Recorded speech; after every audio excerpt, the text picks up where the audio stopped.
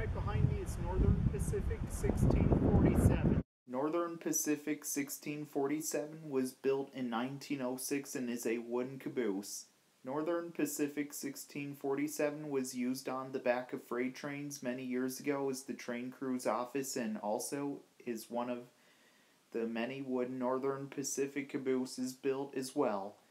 Then, later on, Northern Pacific 1647 was retired and was acquired in 1979 from the Burlington Northern Railroad and then put in this spot on the Ringgold Trailway in Mount Ayr, Iowa in the 1980s, where it can be seen on display today. And also in late 2014 it was cosmetically restored and had some repairs on the outside wall as well as a repaint, and the project was soon completed in 2015.